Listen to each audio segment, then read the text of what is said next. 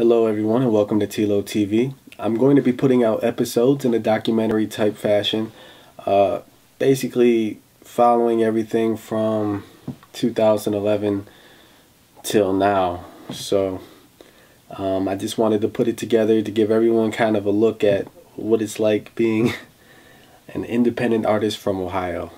Not just any part of Ohio, but small town Ohio that has really no significant outlets other than just perfecting your craft and hoping other people pick up on it. So let's get started. Check it out.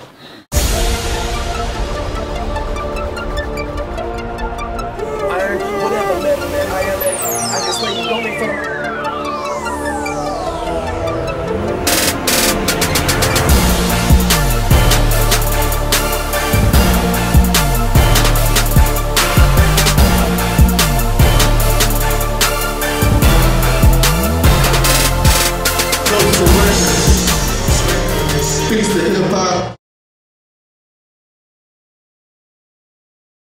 So first I'd like to start with 2011. At the end of 2010, I finally got equipment of my own to start recording, which was really what I've been working towards for a long time, to finally get to making things on my own. Because prior to that, I had only been in a studio like 5 times in 4 years, something like that. So the process was really slow. Nothing was happening. I knew I was way behind what I should be. I gotta get more hype into that, but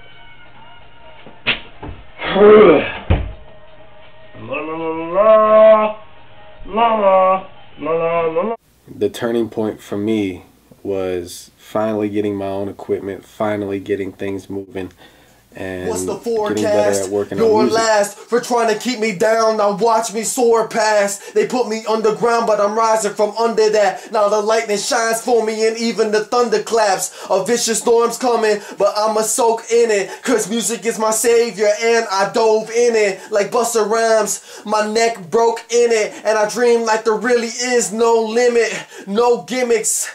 Just music for fan souls. There's a Dr. Dre, so I guess I'll be Dr. Scholes. I had settled on a mixtape title for a while. I wanted to do Mixtape Marauder, which was supposed to showcase lyrical ability and lyrical talent. It turned more into like I started putting other types of songs on there. It really didn't showcase what I wanted it to do at the end, which, I mean, it's okay.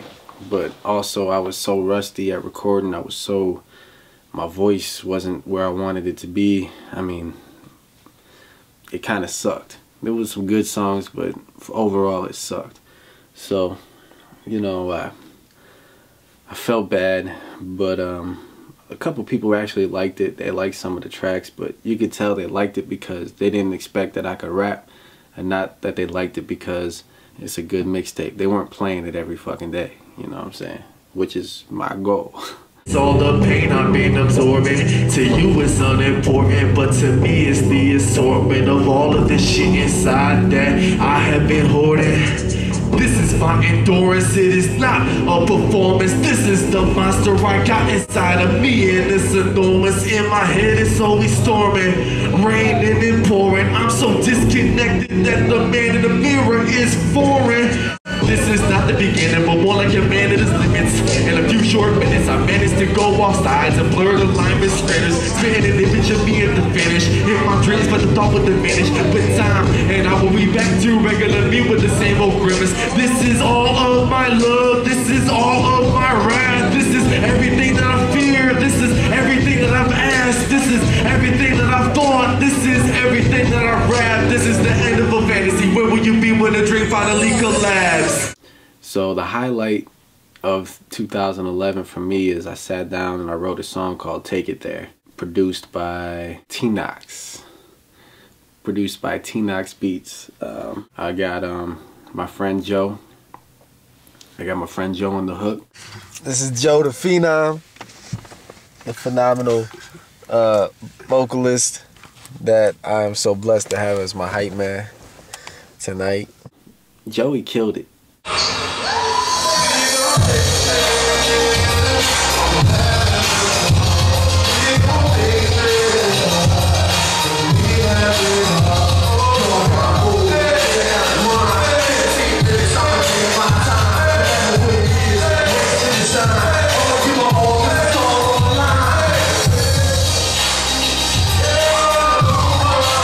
Brings the whole thing together and it sounds good. It's also on No Surrender, which is available for free download. So on June 5th, 2011 was the Young Money show at the Underground, which was my first official show. The first time I was actually booked. Man.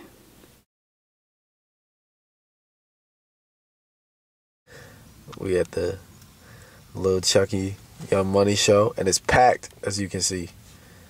There's a line outside the door. We can't even get in. I'm supposed to perform. Look at that. Fucking sound checks was supposed to be at 7. It's 8:40. Actually 8:44. Let me start talking shit before they never ask me to do nothing again. This motherfucker over there, he been there all day waiting to get in. Since the beginning.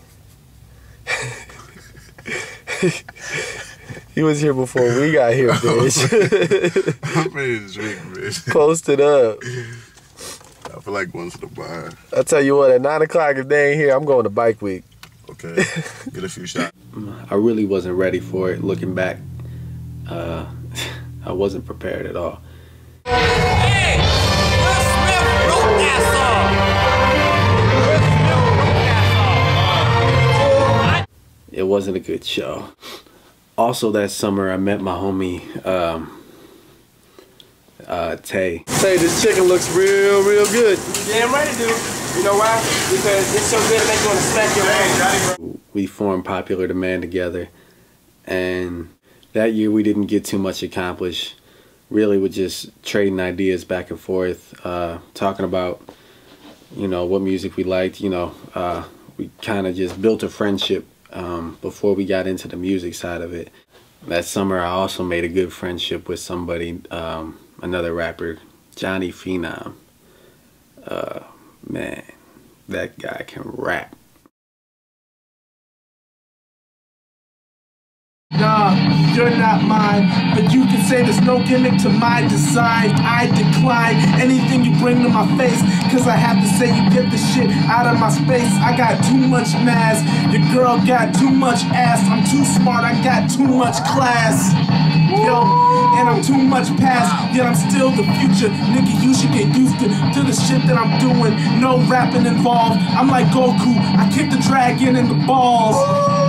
Around that time, I also met Dave O for Show, which some of you may or may not know. We formed Unforeseen. You know, it's the second group I'm in.